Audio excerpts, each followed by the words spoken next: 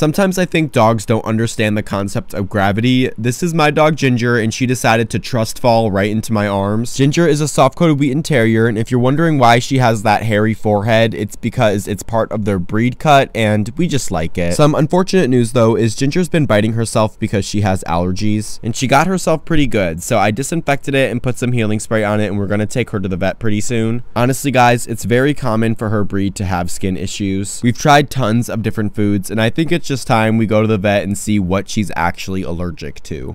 I didn't give her a full haircut this time because I didn't want to risk causing any more irritation before we take her to the vet. So I just went around her little pom-poms with my New Moon chunkers to get some shape, but her feet are so overgrown. If you see all the hair that isn't dyed, that's the hair growth in the past 2 months, I think, since her last dye job. Wait, never mind. I did it in October. Gosh, time flies. Gonna do a different color soon, but Ginger is all ready to go home. Bye, Ginger.